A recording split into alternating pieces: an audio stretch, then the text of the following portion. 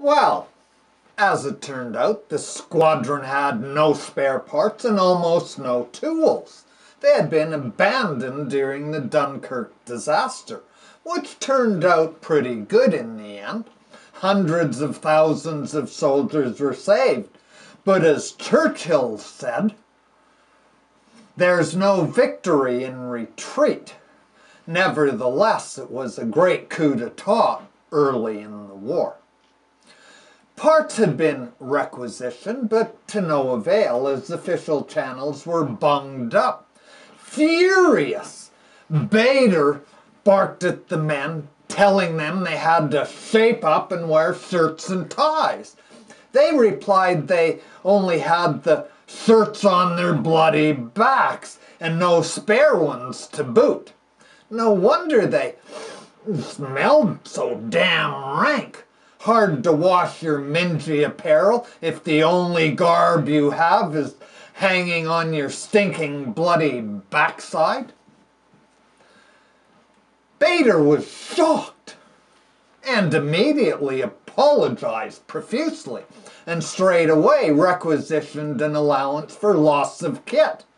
Parts, tools, and kits were now all lost in the bumbling bureaucratic paper chase. Next thing you know, Bader is telling his commanding officer that his squadron is no longer operational. Evidently, it didn't go over too well with the brass. And the shit hit the fan. And the commander-in-chief was furious. The very next day, Mallory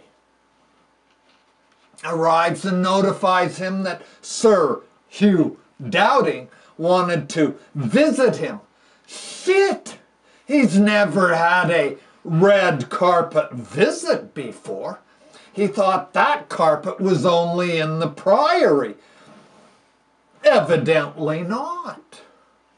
Bader must have stood strong and sweet-talked Stuffy, as they called him, and the matter was settled. It must have been quite a meeting. At any rate, the very next day at precisely 9 o'clock sharp, a plethora of lorries arrive with crates of wheels, sparks, spark plugs, spanners, pistons and rings, engines, props, and all manner of parts and pieces for hurricanes, and everything you need to put them in, and everything you need to haul them out.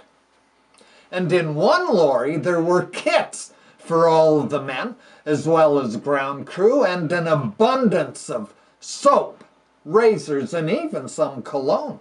They soon looked better, felt better, and smelled a hell of a lot better. The boys were impressed, and their respect for him was instantaneous.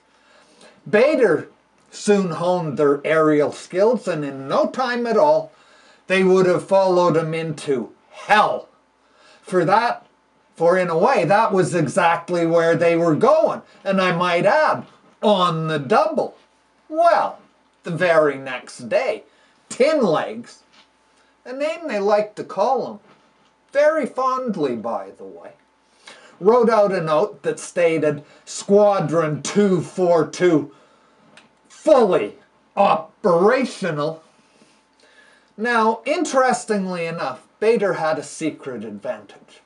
You see, when the fighter pilots were in a dive and pulled out, they could pull as much as 7 or 8 Gs. And when they did, the blood tended to pool in their legs because they were sitting. Well, they would black out. And blacking out was not a good thing to do in a dog-eat-dog fight. At any rate, Bader, because he had both of his legs hacked off, didn't have a lot of spare room for the blood to pool down there in his lower extremities. They were gone, and as a result, he discovered he could pull more G's than anyone and cut even tighter circles for a longer duration than anybody else. Of course, this gave him a distinct advantage, apart from the fact that he thought he was totally invincible. Well, he was given the task and honor of leading the Lucky Duxford Wing, the largest fighter formation of the war. The problem was organization. Even with RDF, radio direction finding, we now call it radar, the unwieldy formation took too long to form. The Spits had to wait on the slower damn hurricanes, and as a result, they were often not on time for the big show. They were, to say the least, no-shows all too often. And as it turned out, the big wing, as it was also called, wasn't so ducky, because in it laid an egg, and not of the Midas variety either. So it was soon disbanded. Sir Mallardly wasn't in favour from the start anyway. Through the summer of '40, they fought like madmen, and many fell. Bader and the boys' job was to attack the slower bombers, while the Spitfires took on the covering Messerschmitts, for they were the speediest combatants. Bader and the boys were in Cairns, so their job was to clobber as many bombers as they could.